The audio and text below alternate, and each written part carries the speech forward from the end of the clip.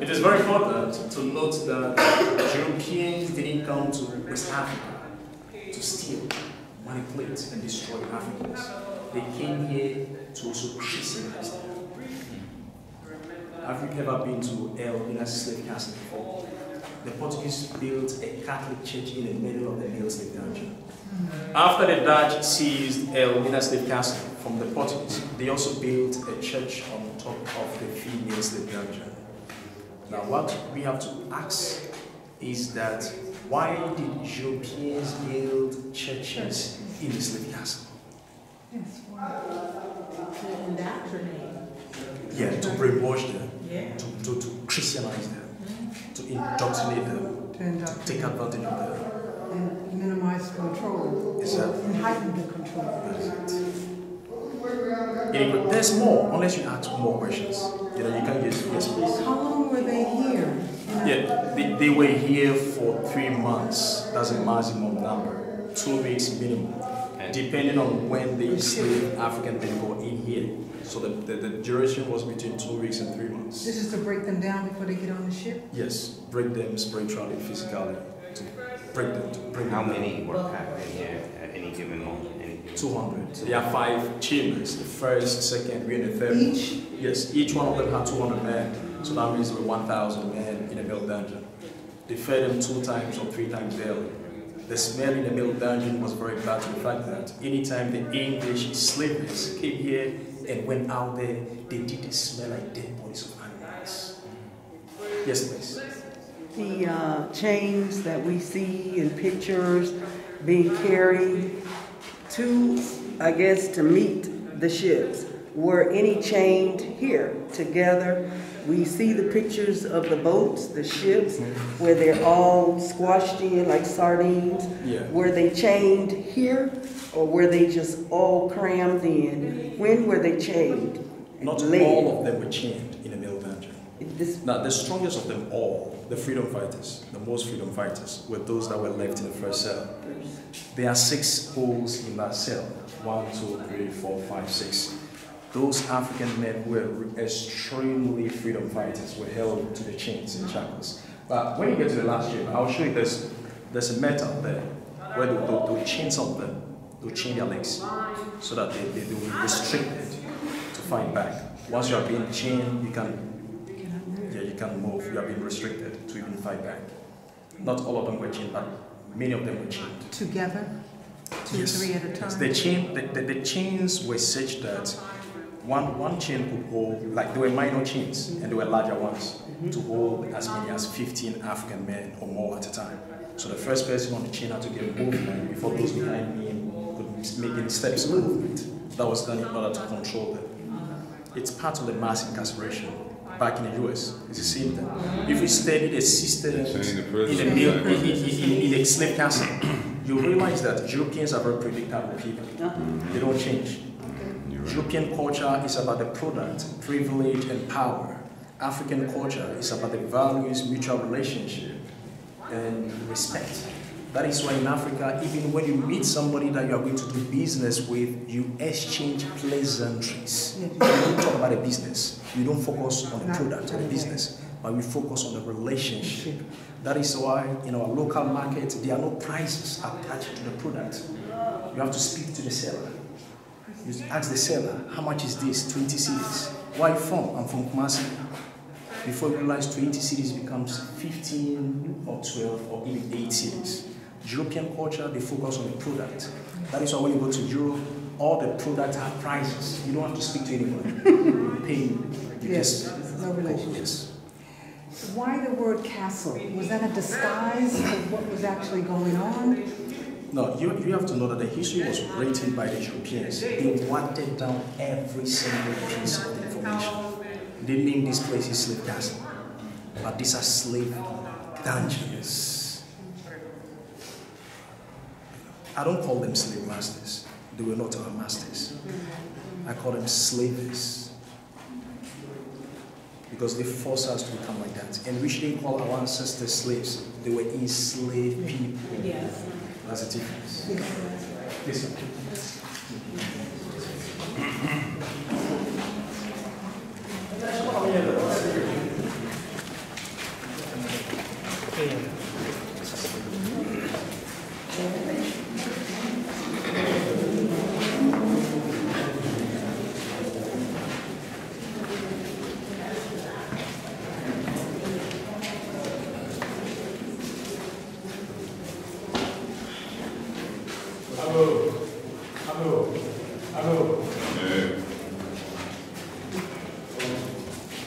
Which one here?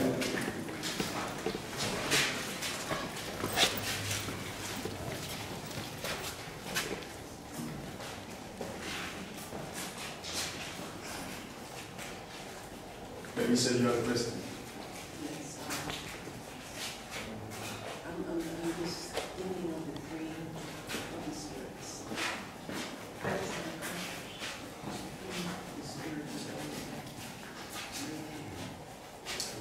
That is one of the reasons when our brothers and sisters also come here, we have a reserve ceremony. We call that the Chain of Return. They are all our ancestors, both the African diaspora, and the continental Africans. They were our ancestors that were here. This very altar was built here by the locals after the abolishment. There are 77 of them in Cape Coast. Now this very one is the head. We call this altar Nana Tower. Yeah. I don't know, did you see the candles? These are candles. Yeah, some of our people who come here light the candles in order to honor and show respect. I made mention of the fact that the Africans don't worship their ancestors. We don't honor them. That's the difference. We don't worship them. Alright, so this is the last chamber, but right behind me is a very small cell. And that small cell is an extension to the 5 cells. Many African men in the male dungeon got very sick and weak and blind. Such African men were left to die in that small cell. And after they died, the English slavers would take their bodies and trash them in the ocean. Before what we are all standing lies an altar, which is part of what we call the African traditional spirituality.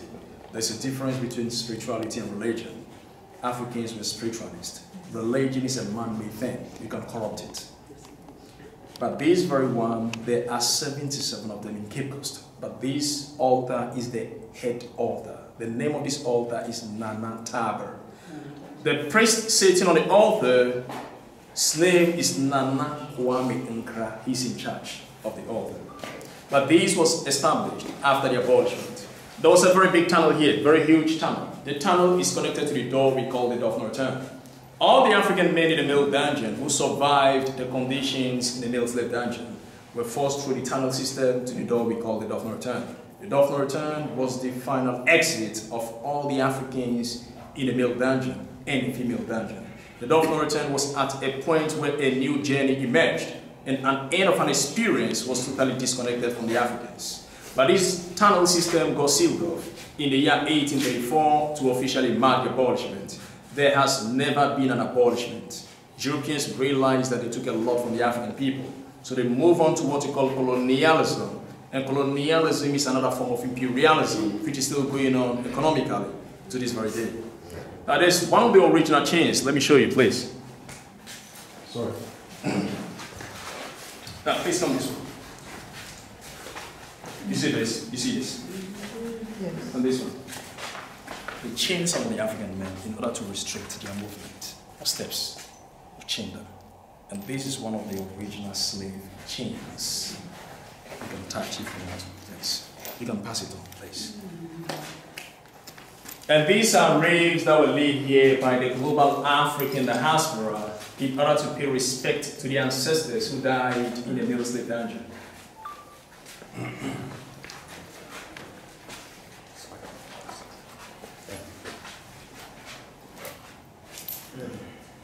Okay, can stand this way. Okay, let's stand right here if you are done touching. Okay, please come closer. Please.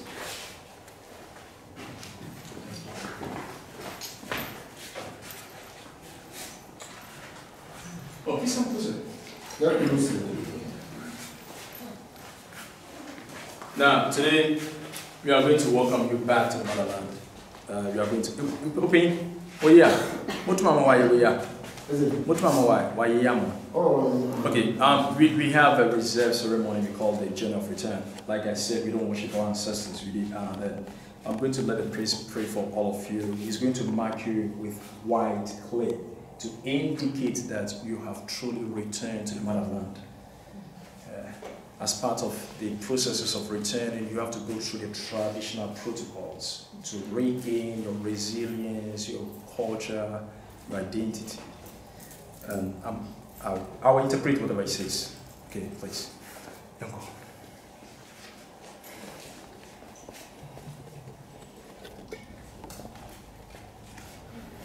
Abu. Amen. Abu. Amen. Abu. Amen. Ayo raja ngupa mapa, awo lo baso bakra raja. Esi be ne ba se be shema pini gobi. Raja shedu me na. Ana ta me so. Igba so onye sapa no man. Wa go fu be fu owo onye sapa no. De ko wona na mi o. Wona na ma ha ngo fi won gbugui. Won won kure. Onye ọkwa otu asa wetu amba wa maro ọwụmba ma maso wa ọwụmba wona na anu wa baka ko yin wa bu okwa me ta ga na wa otu papa wa hu wa bu fu be fu ko papa wa hu afaso na kai na hu wa be ya na wa otu egbe wa na obichi me wa ta ma ye mu wa sko ko na obichi ta ma ye mu wa muso na ga ye she mu wa atafa bo so ba wa mpo mu wa wo bo ni fi be ko so le fi mo ko nku bi fa so gun open so anyo be yi tell over for no asasu anya ajo ko tese nwa bi se ba. Yeah, it does. All right, so base was a prayer. Did you see how you prayed? He raised the calabash like this, up like this.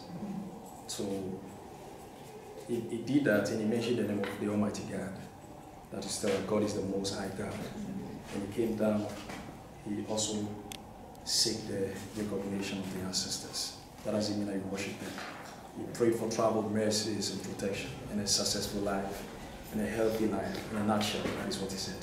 But the language he spoke is called Fanti. And I'm a Fanti, I'm from here. Fantis are people from this part of Ghana. We call them Fantis. Let's move to the other face of the... Yes, please.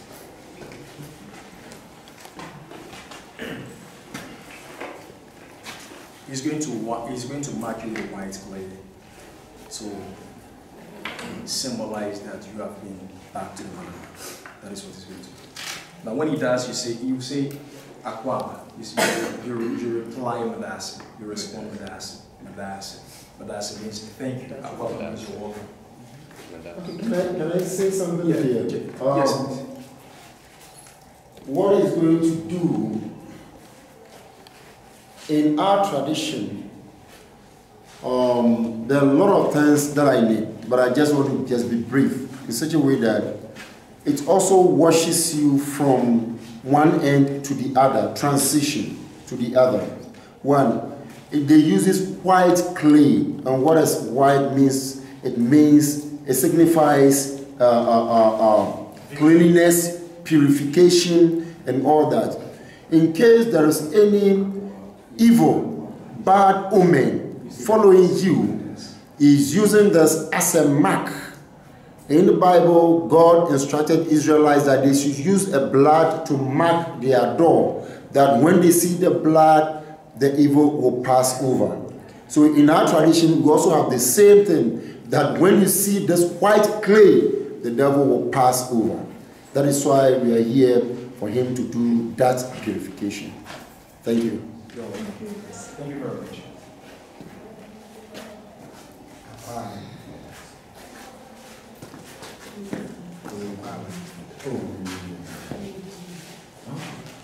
Okay, the next person, please just go.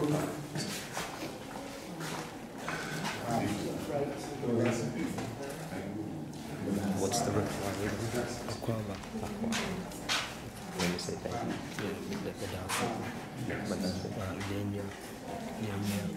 Just go.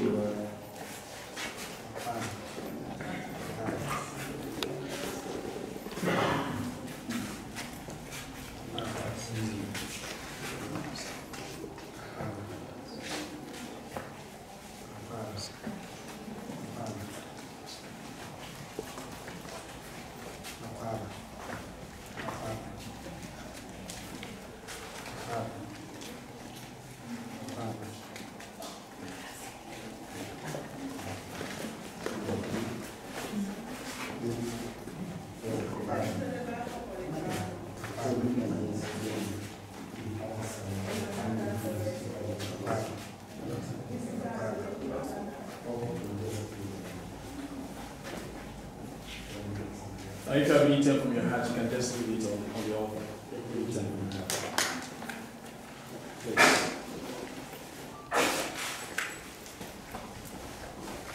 Try and use your right hand when you're dropping the money. Yeah, don't worry about it, you know. It's also sure a sign.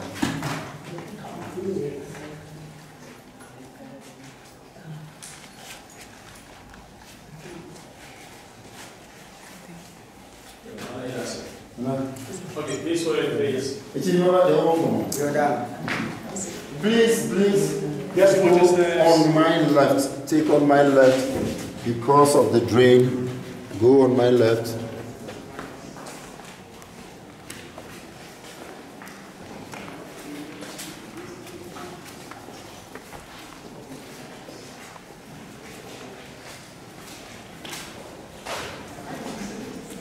Hello.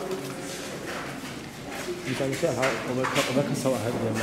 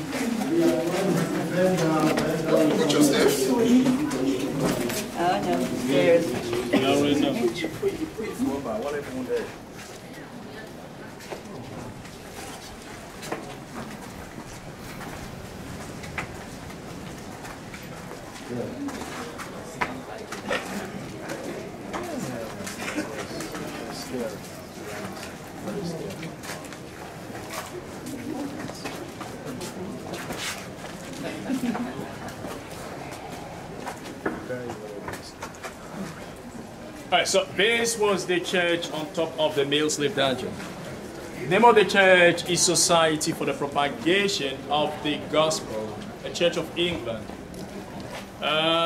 Please, let's see the male punishment cell, please. This way. Let's go. This way, please.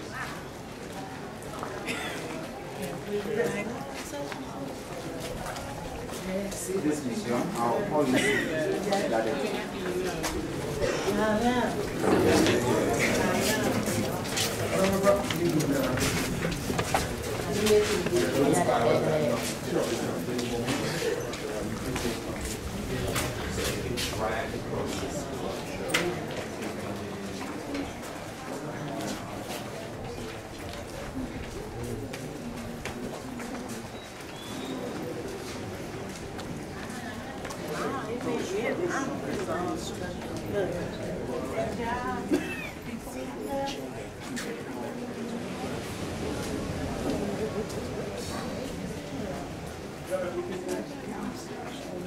Okay, please come this way. Okay, my wonderful families, back in the male dungeon, I made mention of 1,000 men. Now, there were many African men in the male dungeon who tried to fight back for their freedom and rights. Such African men were brought in the cell to be killed. There are no windows in the cell. I personally do not call this a cell. I call this the grave of Cape Coast slave dungeon. You watch your head, you take your time, let's go inside. Let me explain to you what happened in the cell. Please come.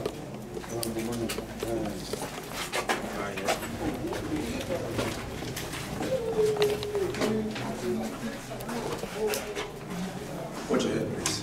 Let's go. Watch your head. Watch your head, please. Watch your head, please.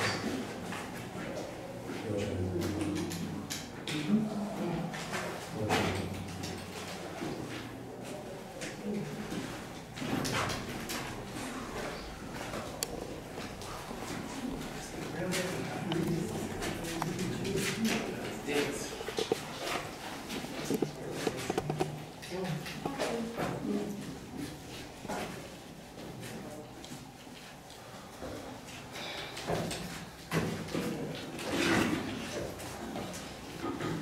Alright, so this place is the male punishment cell. There are no windows here, no windows. This cell had 3 doors, the first door, the second door, and the third door. You know, back in the middle dungeon, I made mention of 1,000 men. There were many African men in the middle dungeon who tried to fight back for their freedom and right. Do not let anyone tell you otherwise, that the African men never fought back. It's a fallacy, it's a lie. They fought back. Due to that, the English slavers designed a grave like this. This is not a cell. Is this place happy? Very hot.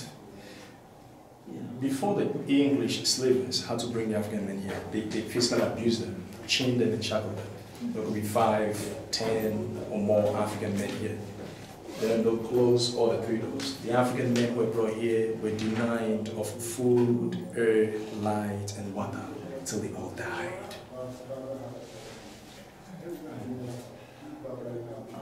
I have a question on Yes, this. please. I hate to keep asking them like that, but I tried to teach the children once years ago about all these African countries, over 50. And I did a song from Angola, Benin, Botswana, Burkina Faso, Burundi, Cameroon, Cape Verde. But I would get to Djibouti, they would laugh. And we went on Egypt, Ethiopia, and all the rest. But I wanted to know, has there any research been done on the lowest number of so-called slaves taken from a country? What is the country that had the less or least number of slaves or men and women taken? You know, during that time, Africans didn't have the kind of geopolitical boundaries that we have. Yeah. They didn't have the president in Nigeria, Right. Mali, Ghana. They were only African empires, kingdoms, chiefdoms. So the Europeans named, like when they came to Ghana, because they found a lot of gold, they named this part the Gold Coast. Oh, okay. And the Ivory Coast, Cote d'Ivoire became the Ivory Coast because they captured a lot of elephants. So they named that. So it's very difficult to determine or estimate the number of Africans who were kidnapped in various current countries. However, it is estimated that over 12 million Africans were kidnapped or captured along the coast of West Africa. West Africa. Yes. Alone. Alone. Okay. And over 4 million were from Cape Coast Slave Castle. Wow. This is the British biggest slave castle in the whole of West Africa. All right, West Africa. Yeah, but the 3 slave castles, Elmina Slave Castle is the biggest. This slave castle was the headquarters, the administrative structure of the British in the whole of West Africa. It's very difficult to actually, but I would think that 12 million is a very small figure because some of the Africans came all the way from Mali, Burkina Faso, they all over, many died. So how far inland did they come to try Right, to to figure out the country. Do you know Mali? Have you heard of Mali before? Yes. It's very far away from here. It's very far. They walked for weeks before they got here. And we normally focus on the slave castles, slave dungeons, castles, slave forts. But there were slave camps.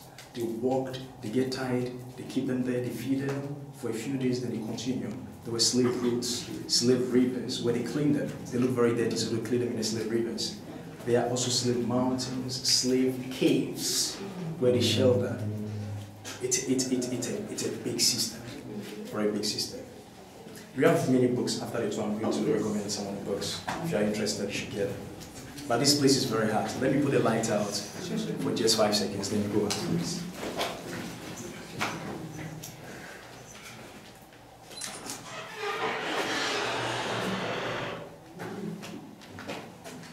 Okay, this way, this one.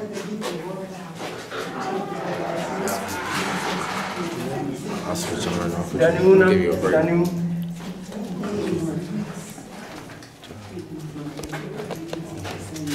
This way. Turn off. 10 and 12.